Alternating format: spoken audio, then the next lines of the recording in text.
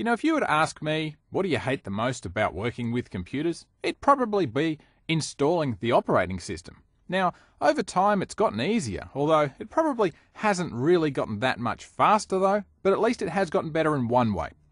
The questions the install routine asks you, I mean most of them, at least nowadays, they're asked right up front at the start of the installation or right at the end of the installation.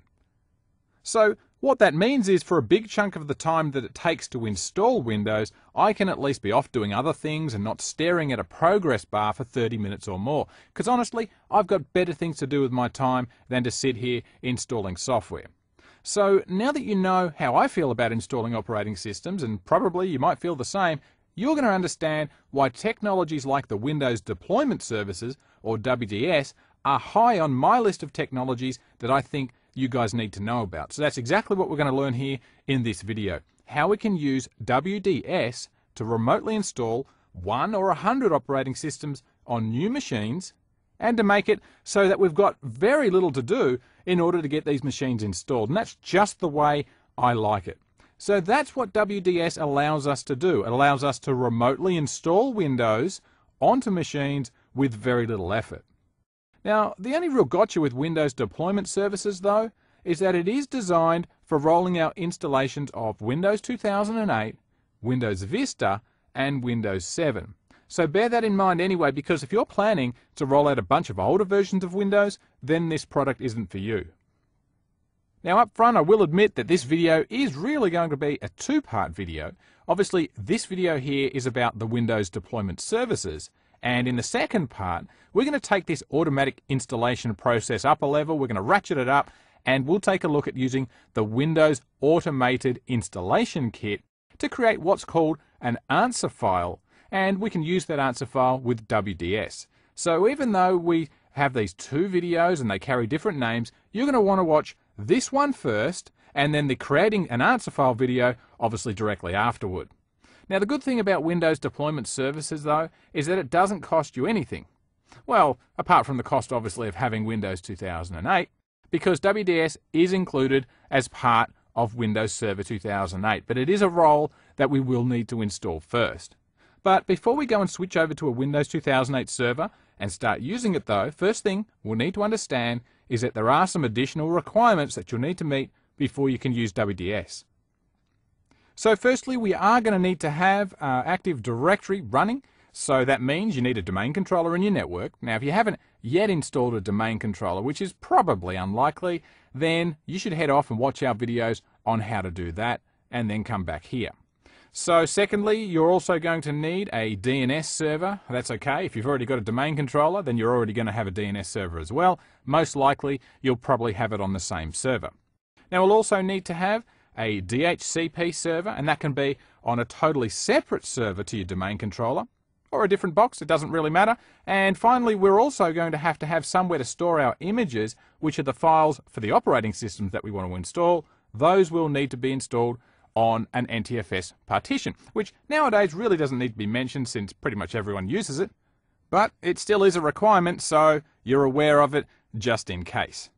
So what we're going to do here in this video, we're going to jump on to my domain controller, which I've got in my lab here, and it already has these prerequisites installed. It's got Active Directory, we do have DNS, it is using NTFS, although I'm going to have to install a DHCP server, so I'm told. So each of these things we'll discuss in other videos if you're not aware of them yet, but you can check out those videos if you're unfamiliar with these roles.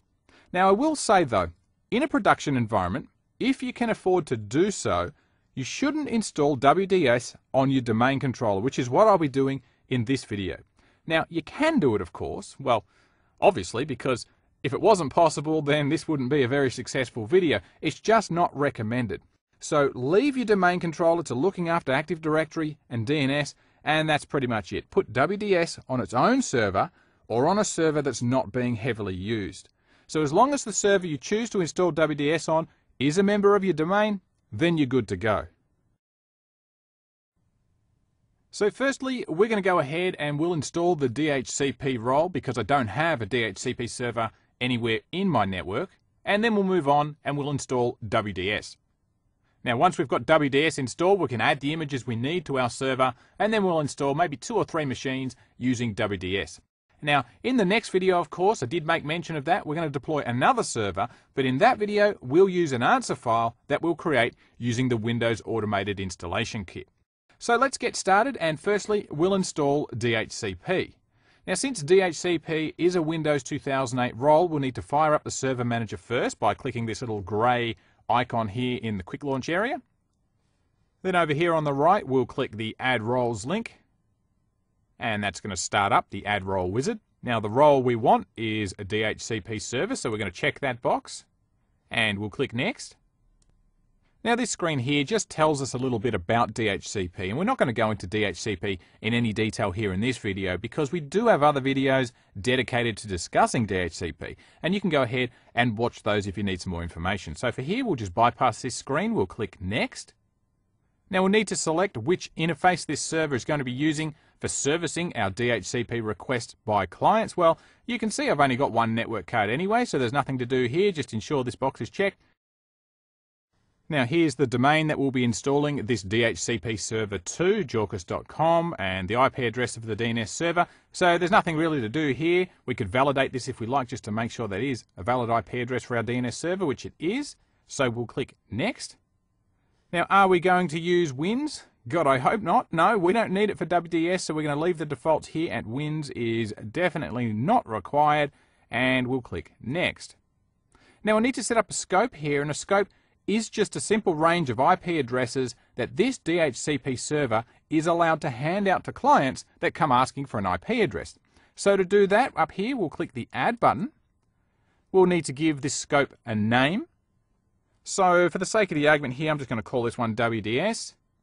Now we'll need to populate the next two fields here with a starting IP address and an end IP address. So let's just use the starting IP address range of 10.32.0.90, and the end IP address will make it 10.32.0.100, as 10 of them will be sufficient for us to work with WDS.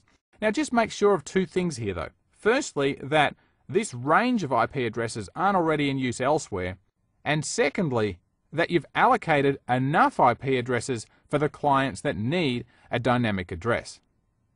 Now down the bottom here, I'm going to add in a subnet mask of 255.224.0.0, and we'll add in a default gateway of 10.32.0.1. And now we'll click OK. All right, and there's our scope which we've just created, so we can click Next.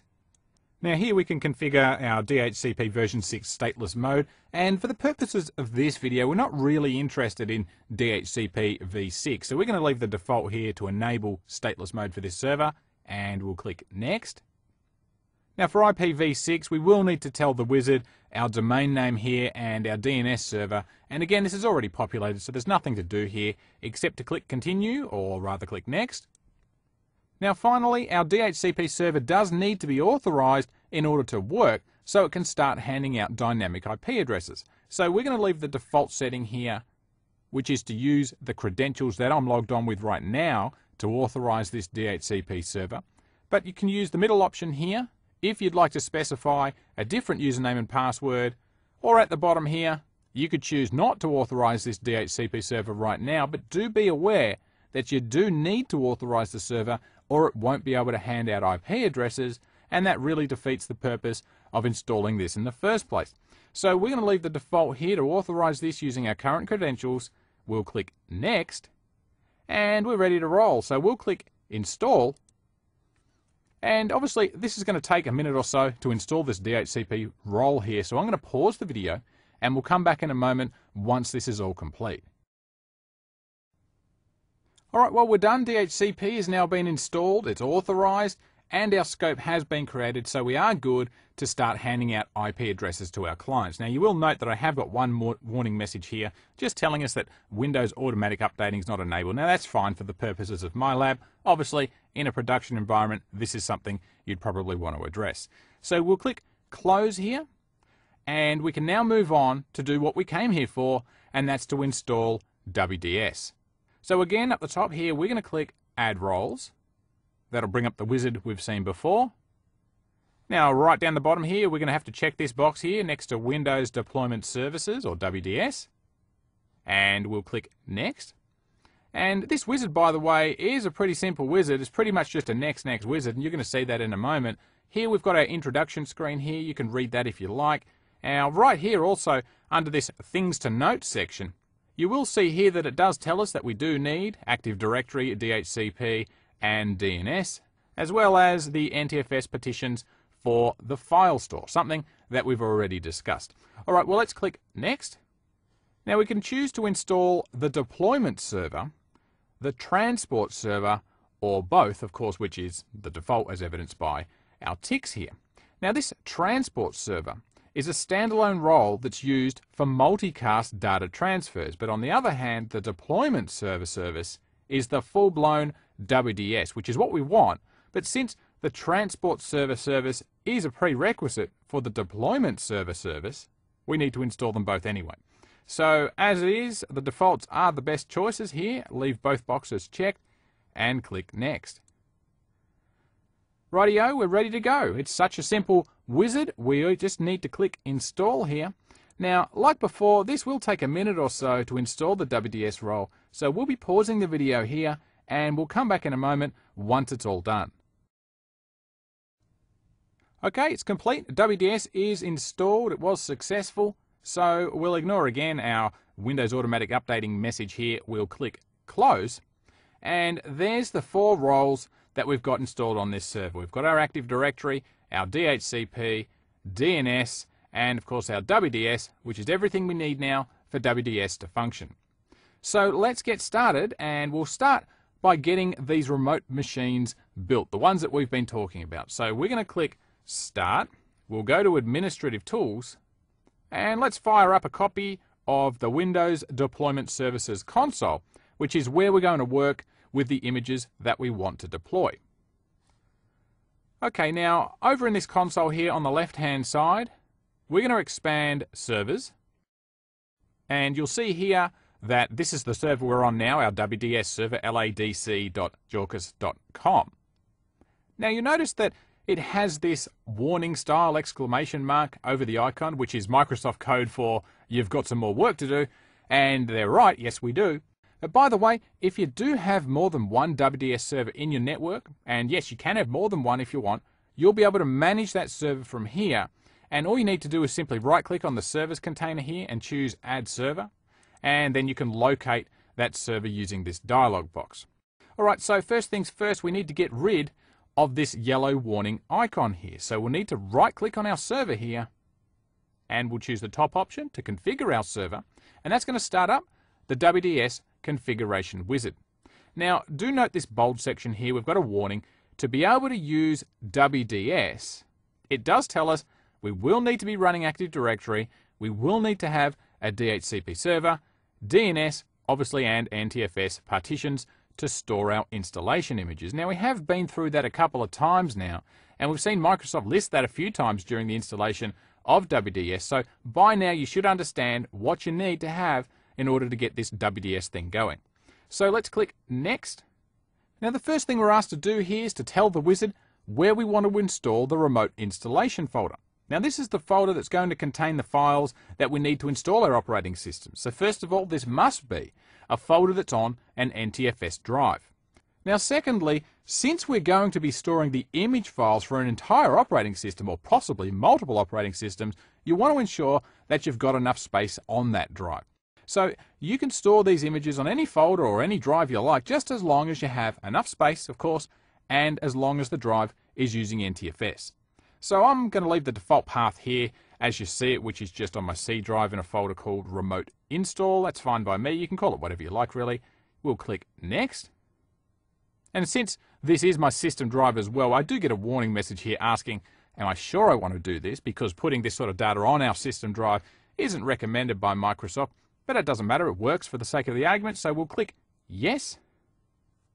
Now, since our WDS server also happens to be our DHCP server, this screen here now does have some relevance to us. Let's take a look at what it says. It says here, if a DHCP server is running on this server, then we'll need to check both of these boxes here so that WDS must be configured to not listen. That's not to listen on port 67. And the DHCP option tag 60 must be added to our DHCP scopes on our DHCP server. So what this means is this. DHCP listens on port 67 for DHCP broadcast, which of course what happens when a client is looking for a DHCP server. It's going to broadcast for one. Now, since we're using WDS as well on this same server, which will also want to listen for those UDP broadcasts on port 67, we don't want DHCP to listen on port 67 as there's going to be a conflict. Now, the second option here is to configure this DHCP option tag 60 to Pixie client. This PXE is pronounced Pixie, by the way. This is the pre-execution bootstrap which exists to help a client boot from a network card. So the plan is that our clients will start up, they won't have any operating system installed, so they'll broadcast for a DHCP server from their network card, which is hopefully then going to be answered by our WDS server, which will then start installing an operating system on the client. So by checking this bottom box here, we're letting our DHCP server know that we have a Pixie server available, which is WDS, and then when it offers a lease to our clients, they'll also learn about our WDS server in the offer packet that we send them. So we do need to check both of these boxes since our DHCP server is on the same server as WDS. However, if you're installing WDS on a totally separate server to your DHCP server, then don't check either of these two boxes. So hopefully that's cleared it up a little bit, but just to recap, if DHCP and WDS are on the same server, just like we're doing here, check both of these boxes. If they're on separate servers, then don't check either box. All right, with that understanding down, we'll now obviously check both of these boxes. We'll click Next. Here we can configure the Pixie server initial settings, and this is concerned with how we're going to deal with clients that broadcast. So from this server's perspective, we could do nothing and not respond to any clients, and that's a pretty good option to choose when you're in the process of building your WDS server. That way, it's not actually going to respond to any clients prematurely while you might still be in the process of configuring this server. And then you can come in here and configure one of the other options later on. Now, we could also choose to respond only to known clients, and a known client computer, by the way, is a computer whereby we've already created a computer account in Active Directory before the client is even connected to the network, and this is what we'd call a pre-staged client. Now, even though this isn't obviously intended to be a tutorial on pre-staged clients, how you'd set it up first is to find out what the globally unique identifier, or the GUID, of each machine is, and then use that to create a computer account in Active Directory. Now, this GUID is normally going to be the MAC address of the network card that's in a computer. So if we just quickly click Start, and we'll open up a command prompt here. And if we type in ipconfig/all, and let's just scroll up a little bit, it's this MAC address here that would be the GUID. So let's just right click on this and click Mark, and we can highlight that MAC address there. Now we'll hit Enter to copy that to the Windows clipboard. Now we'll go click Start. Administrative Tools will launch Active Directory Users and Computers. Now let's go to our Computers container here, and let's right click and we'll create a new computer. Now we'll give this computer a name. Let's just call it Test for now. It doesn't really matter. We'll click Next. And right here, we'll need to check this box and then paste in the MAC address.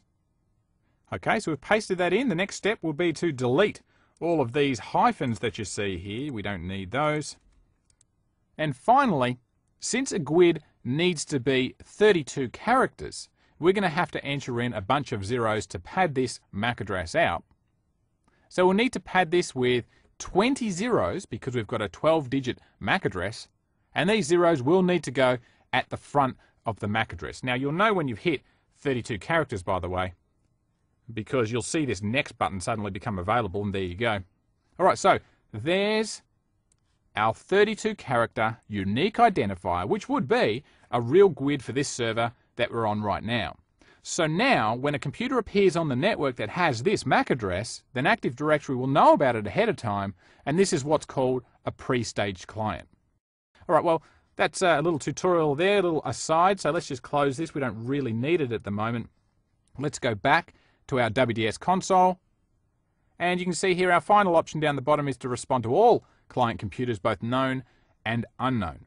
Now, this one here is certainly the easiest method to work with, but of course it does come at a price, with security being the biggest risk here, since potentially a user could come into your network with his laptop from home, plug it in, and essentially get a free copy of Windows Server 2008 or Windows 7 or Windows Vista or whatever it is that you have to offer. Probably not what you want to happen. So in a production environment, my preference would be to set this to the top option, to not respond to anything, and then switch over to respond only to known clients only once I've finished setting up WDS. But for the purposes of my lab here, I'm just going to go with the bottom option, because there's no one who's going to be coming in here and plugging in other machines. Well, obviously I hope not anyway, but in my lab I think we're pretty safe. Now we could also check this box down the bottom here to notify an administrator if an unknown client is requesting an operating system. But again, in my lab, I'm not going to worry about that. In a production environment, if I was using this bottom option, I most certainly would want to check this box. All right, well, let's click Next. And WDS is going to set itself up. Now it's going to start up the WDS service. It'll configure DHCP, and it won't take long, probably, in fact, there you go, 10-15 seconds or so. So it's definitely not long enough to walk away and grab a coffee. Okay, well, obviously it's done. So the next step here is to add images to our WDS server. Now, obviously, we can leave this box checked. We could do it now, or we could do it later. Let's do it now. We'll leave this box checked. We'll click Finish, and that's going to start up the Add Image wizard, where we'll need to browse to the location where we have our images stored. Okay, well, right now, I actually don't have any images stored anywhere. So where do we get them from? Well, we'll get them from our Windows operating system DVD, of course. So I've already gone ahead and I've put a Windows 2008 DVD in my drive. So let's click Start. Let's open up our computer here, and let's just expand this and go to my D drive, my DVD drive. Now we'll go to the Sources folder, and we're looking for two files. And in fact, rather than run down there, let's just do a search for WIM files here. Okay, and it's found two files. It's found a file called boot.wim and install.wim. Now it's these two files that we'll need to copy to our remote install folder that we just set up a moment ago in this video. Now let's quickly just talk about what these two files do. Now firstly, the top one, boot.wim. This file is used to boot a computer. It's the file that gets accessed when you start up your computer, and it's designed to get it ready to install the operating system. Now remember, these clients, when they boot up, they've got a blank hard drive. There's no operating system on them, so they need to boot somehow. Now it's this boot.wim file that makes it all possible. Now the install.wim file, this is the file that's used when the actual installation of that operating system takes place. And you'll notice that this file here is pretty big. It's 2.46 gig. So that's the size of the file for a 64-bit edition of Windows 2008, which is what I'm looking at right now. So this file here contains everything that we need to install a 64-bit edition of Windows 2008 on our system. So boot.wim boots the machine, install.wim installs the operating system. So at least the names of these files give it away, just in case you happen to forget which file does what. Alright, so let's just minimize Explorer here and let's go back to the WDS wizard. And it really doesn't matter if you're pulling those files from the DVD or you happen to have them stored somewhere on a network drive. The process is exactly the same. What we'll need to do here is click Browse. We'll expand Computer. We'll expand our DVD drive. We'll select the Sources folder, because that's where those two files are, in the Sources folder. We'll click OK, and then we'll click Next. Now the next thing the wizard's going to ask us to do is to create an image group. Now an image group, this is simply a group where we want to store the images that we can deploy. Now the reason we want to create a group with a meaningful name here and not leave it at the default name here of image group 1 is that potentially we could have quite a few different operating systems that we could have on hand to deploy, so putting them into separate groups is a pretty good idea. Now since I'm going to be deploying a 64-bit edition of Windows 2008, I'm going to call my group here Windows 2008 x64, Again, call it what you like. We'll click Next. All right, we'll get our summary here, which is going to take the images from our D drive in the Sources folder, and it's going to place them into our image group here called Windows 2008 x64. You can see we've got one boot image, and check this, we've got 8 install images. Now, I've no doubt that you guys listening to this video would have installed Windows 2008 before. Most likely you've done it manually, which is why you're listening to this video, of course, I'll assume. Now, when you install Windows 2008, it asks you which version of Windows 2008 you want to install. Whether it's a Standard Edition, the Enterprise Edition, the Data Center Edition. It's also got your server core options as well. So that means we've got 8 different versions of Windows 2008. Now that's where this 8 comes from, as there are 8 different versions of Windows 2008 on this DVD. So don't get confused if you see this number here. So there's nothing really to do here, just obviously verify this is correct, which it is. We'll click Next. Now, this is going to take a while because our server is going to need to copy those 2 files, the boot.wim file and the install.wim file, to our server. And don't forget that those files are over 2 gig, they're around about 2.5 gig in total. So again, we're going to pause the video here and we'll come back in a moment once this process is complete. Okay, well it's done. Our images have been added to our server, so we can now click Finish.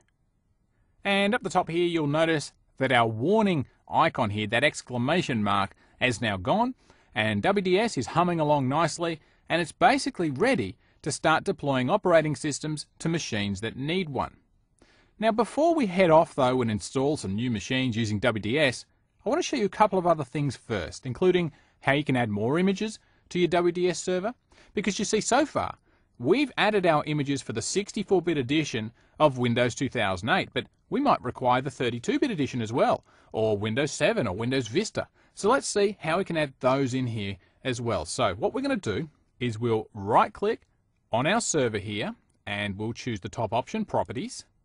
Now this defaults to showing us a new window with a bunch of tabs on the General tab here, which doesn't really do much except to tell us what we already know. We can see here the name of our server and the location where we're storing our images. Now in our Pixie Response tab, you can see the policy that we've just configured. And we only just configured this, so you should recognize this. This is where we can choose how we're going to have our server respond to a Pixie request. Now you could set yours to none, or rather to not respond like we've already discussed, and change it here to another response setting if you like, once you've set up your WDS server and you're ready for it to start servicing requests. Okay, well let's move on. The next tab here is the Active Directory Services tab. And this is new, something we haven't talked about yet. What this tab does, and you'll see we've got 2 sections here. At the top, it's concerned with naming the computers that are installed by WDS, or in other words, this is where we'll set up the computer account for our computers. Now, it does default here to showing this rather unfriendly looking string format here, which somehow results in a sample host name of a number followed by a username. So basically what you can do here is use this window to set up a naming policy of your own. Now, you don't obviously have to use this default one. So the whole idea here, of course, is that you want to have each computer to have a unique computer account. It's not going to be any good to have all of our computers we deploy to have the same computer name. So this field here is going to, if we leave the default as it is, it's going to take the person's username and use that as part of the client's computer account. So this number part here, this 61, is going to be incremented each time just in case there happens to be 2 users with the same name. Now, if you don't like the idea of using a username, you could change the word username here to say first, and that will only use the first name of a user. Now, you could also change it to last, and that will only use the surname of a user. Now, or you could do away with all that and call it whatever you like. So we could call it, say, let's change this to say computer. And then each machine will have the name computer followed by a number. Now, if you do want to take a look at the other options you have here, let's just click on this how to specify this format link. And this will bring up the inbuilt help file here. And you're going to see here there's a lot of different variables you can use to arrive at the naming convention of your own choice. You can see we can use %first name, we can use the last name, the username, the MAC address. There's quite a variety, quite a lot of different ways you could use this information to arrive at a naming convention for your own company.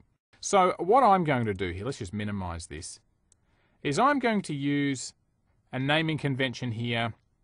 Let's say computer, we'll go computer %04. Now I'll use that as my naming convention here. That way what we're going to get is we're going to have each machine is going to have the name computer, followed by a 4-digit number, which will be incremented each time. So what we'll see here is 0001, 0002, 0003, and so forth.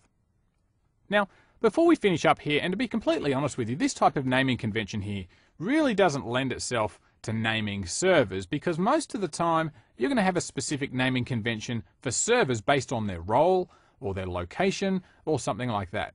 Also, in the majority of cases when you use WDS to roll out new servers, it's not likely that you're going to be rolling out 100 new servers. I mean, that sort of stuff rarely happens in the real world. It's more likely that you'll only ever roll out a couple of servers at a time, and it's not really a big deal to rename a couple of servers once they've been built. This tool, though, is really more likely to be used for client machines, where it's entirely possible that you might want to roll out a whole lot of machines at once. So the default naming policy of username probably isn't a terrible idea, but obviously that's your call. Whatever naming convention you choose to use is obviously going to be the one you go with. So at the bottom part of this window here, we can choose where to create the computer account within Active Directory. Do we want to create it in the same domain as our WDS server? In the same domain where the user's performing the installation? Because remember, you might have several domains, and it's possible that the client machine you're installing might want to live in a different domain to where your WDS server is. Now we can create the client account in the same OU where the user's running the WDS client, or we could specify a totally separate location if we like.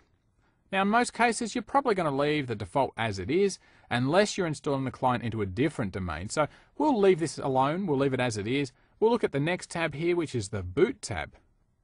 Now this tab here shows us the boot program which is used to boot computers when they pixie boot. And each of them will run this program which will start up the computers and then ready them for the install image. Now on the client tab here, this is where you can enable what's called an unattended installation. Now this isn't the unattended installation of the operating system, which is going to be the topic of a follow-up video to this one. With this screen here, we're concerned with the unattended setup of the WDS portion of the installation. Right, well our next tab is DHCP, and here we can see the same settings that we configured earlier during the configuration of WDS.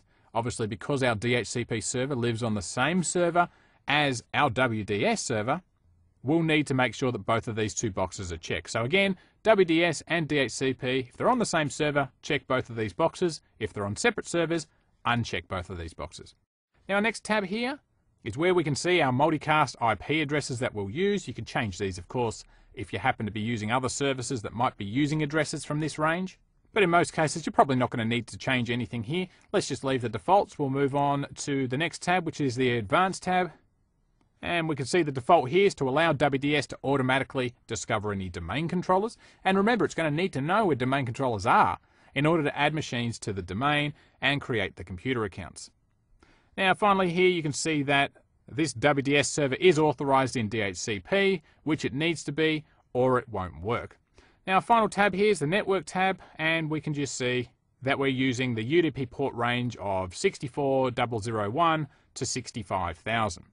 Alright, well let's move on. Let's just click OK here. And before we go and start installing any images, deploying any images to our computers, let's just go and set up another image. Let's do this one for Windows Vista. So let's expand our server here on the left, and we'll select Install Images. Now over on the right you can see the image group that we created here for the 64-bit edition of Windows 2008. And if we double click on this, in here you're going to find all of the images, the 8 images that we talked about, and you're going to see that we've got images for our standard edition of Windows 2008 R2, which is our Server Core edition, the Enterprise Edition Server Core, and so forth. So there's the 8 images that we have available to be installed using WDS.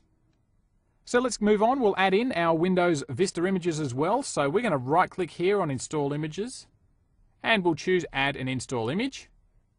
Now this will start up the Add Image wizard and we're going to create a new group for this one. So let's change the name here from the default image group 1 and let's call this one Windows Vista and we'll call it x64 again, x64 that is, and we'll click Next. Now like before, we're going to need to browse for our WIM files, so we'll click Browse. Now I've already gone ahead and I've put our Windows Vista DVD in the drive, so I'm going to go to my D drive here. Again, we're going to go to our Sources folder. We'll select the install.wim file and we'll click Open. Now we'll click Next. Now you can see here that this particular install file here, this install.wim file, contains 4 images, and we can obviously select which ones we want to add. Now I'm not really a fan here of the home editions, so I'm going to uncheck those. We'll leave the 2 business and ultimate editions, and we'll click Next. Alright, well there's our summary. We're going to add these 2 Windows Vista images to our Windows Vista x64 image group. That's fine. We'll click Next. And these images are going to be added to our WDS server. Now, like before, this is going to take a few minutes because we've got a lot of data we need to copy over there. So we're going to take a brief pause here and we'll be back in a moment. Alright, we're done. Windows Vista has now been added to our list of images. So let's click Finish. And there's our new group, which contains the 2 images. So let's do one more of these. Let's right click on Install Images. We'll choose the top option again to add an install image. That'll start up the wizard we saw before. Now let's create another group again. This time we'll go and install Windows 7. So I'll call this one Windows 7 x64 again. You might notice a theme here that I only like to use 64-bit editions of Windows wherever possible. So we'll try and use this to deploy Windows 7, of course. So we'll click Next.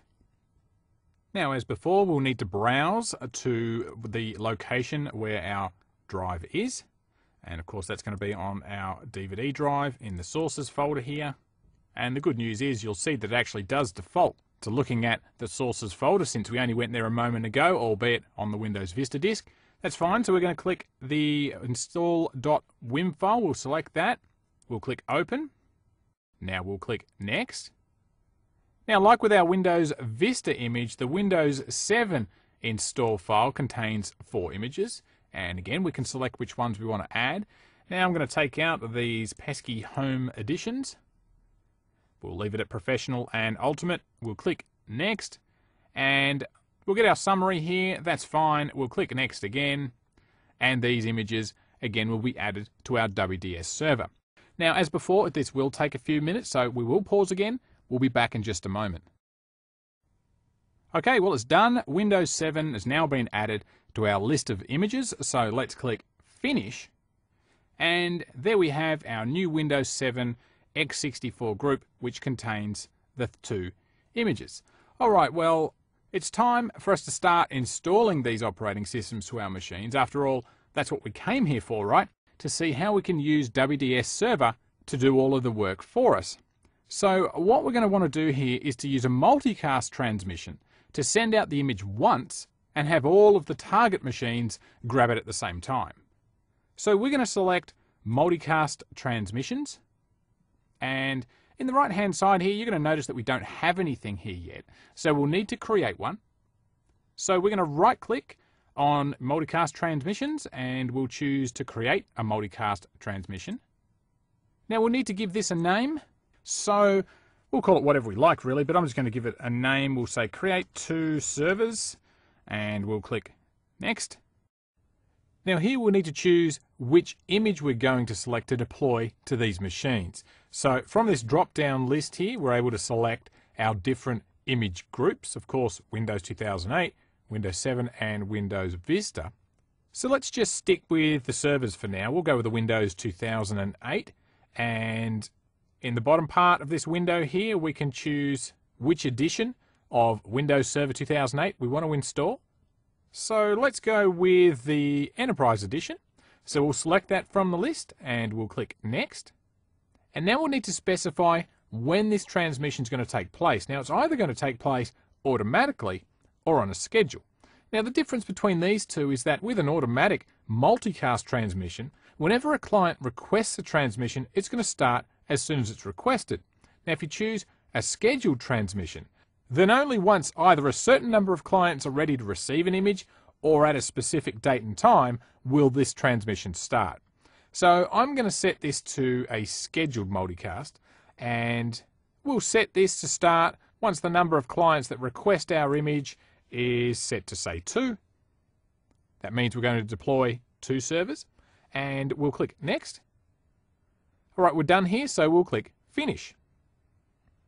Okay, well, here's our multicast transmission, and you can see it's currently set to the status of waiting. Since it's now sitting there, it's waiting for our 2 machines to come online to request an operating system before it starts deploying anything. Okay, so what we're going to do now is we're going to use Remote Desktop to switch over to another machine that I've got here in the lab, which is running Windows Server 2008, and that has Hyper-V installed. That way, I'm able to create a couple of virtual machines, and we'll use those virtual machines to simulate these 2 new servers. And obviously, that's much easier than me having to go and find 2 real servers to use. Now, it's exactly the same in practice, though, just much cheaper and an easier solution for me to be able to demo this to you guys. All right, so I'm going to go and fire up the Remote Desktop tool, which we'll find by clicking Start, going to All Programs, then Accessories, and here it is, Remote Desktop Connection. And the machine I want to connect to is at 10.0.0.2, so we'll connect to that now. All right, now here we are connected to that machine, and I've already gone ahead and I've created a couple of virtual machines, which I've called WDS Server 1 and WDS Server 2. Now these are just basic machines, 512 meg of RAM, they've got a network card, but the most important setting here to take stock of is in our settings. You'll note that here we've chosen to boot up this system from our network adapter. So when this machine actually does start booting, it's going to require us to hit F12 on our keyboard to actually start the whole network booting process.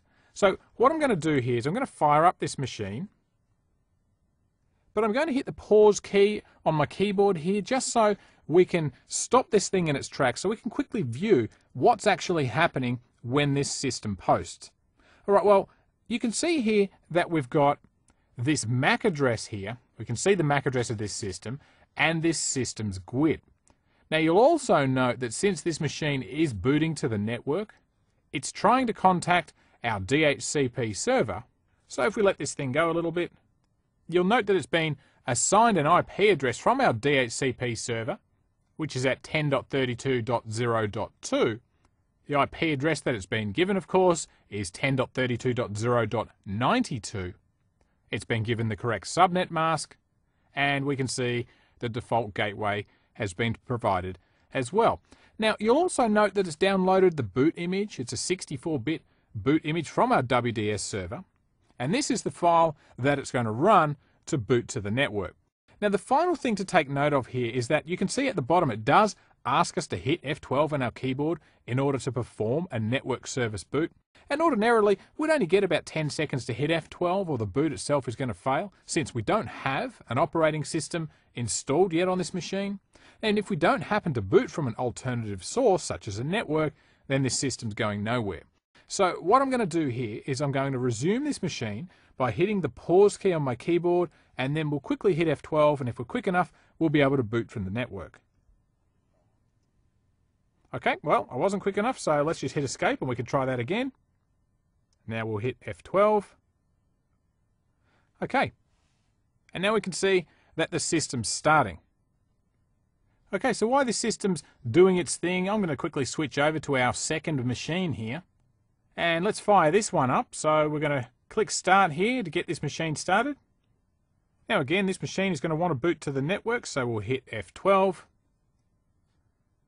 And let's just move this machine up a little bit, because right now, down the bottom here, something I did neglect to point out with our first installation is you'll note that it's connecting here to 10.32.0.2, which is the IP address of our WDS server.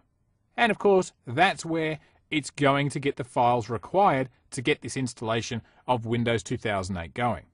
All right, well, let's quickly move this out of the way. It's not that important to me right at this moment. We'll switch back to our other machine.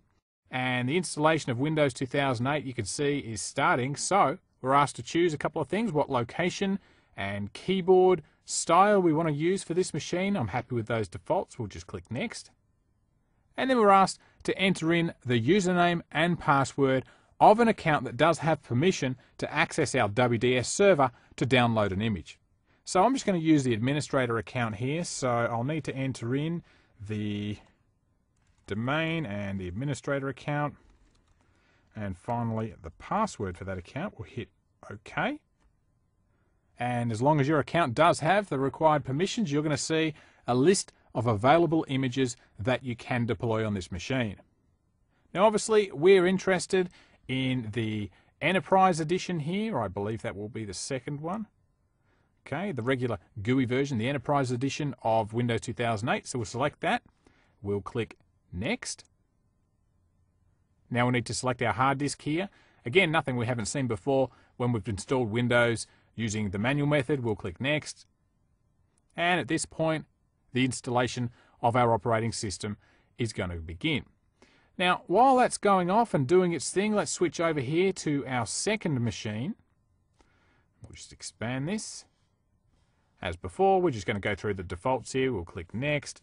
We'll enter in the name of an account that's got permissions to fire up and connect to our WDS server. Okay. Again, we'll choose the Enterprise Edition. We'll click Next. Now, before we click Next here, I just want to point out one thing. Let's go back to our WDS server. And you're going to note here that next to our Create 2 Servers multicast transmission that we're currently using, you'll see it's currently got the status of waiting. So why is it waiting? In fact, let's click on this Create 2 Servers link here. And you're going to see that we've currently got one machine listed here as waiting. So let's just refresh that. You'll recall that with our multicast transmission, what we configured, we chose to schedule transmissions only when we have two machines that are ready to be deployed. Well, so far you can see we've only got one. So what's going to happen is this machine's going to sit here in limbo with this status of waiting until a second machine comes online. So let's switch back here to our other machine and let's get this one going. Okay, well now you can see that it's switched over to the phase where we start copying all of the files across from our WDS server. And in fact, if we switch over to our second machine, we should be able to also see that one is in that phase as well. So let's switch back to our WDS server now, and we'll go and refresh this screen.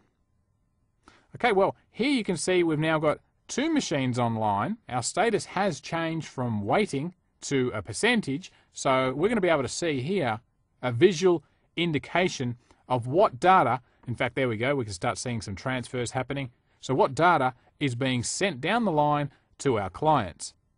Well, obviously, this is going to take a while because we're installing some operating systems here. So what I'm going to do is I'm going to sit back and go and grab a coffee, pause the recording. We'll come back in 20 minutes or so once Windows 2008 requires some more input from us.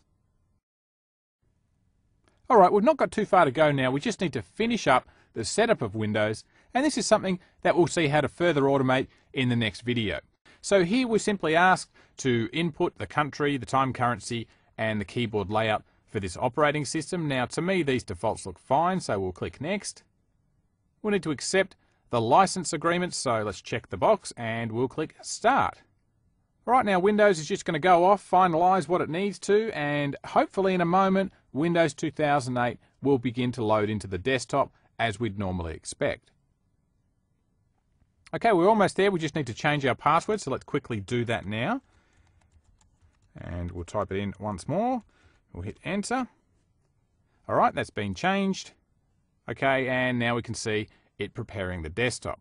Alright, well, now that this machine has been built, let's just minimize this remote desktop connection here for a moment, and let's go back to our WDS server, which you'll also recall is our domain controller. So if we go and click Start, and we'll fire up Active Directory Users and Computers, there it is. Alright, right here inside our computers container, you'll notice that we've got a computer account in here for both of these two new servers, and they've been given the names of Computer 0001 and obviously 2. So there you can see how that naming convention part of our WDS configuration works there. So in this video, we've seen how we can use WDS Windows Deployment Services to install the Windows operating system on one or more machines in our network. Now, it has been a rather long ride to get here, but not a particularly difficult one. But in the next video, though, we're going to take this automation one step further, where we can see how we can create an answer file to further automate this deployment process. So we hope you've enjoyed this video and would like to thank you for watching.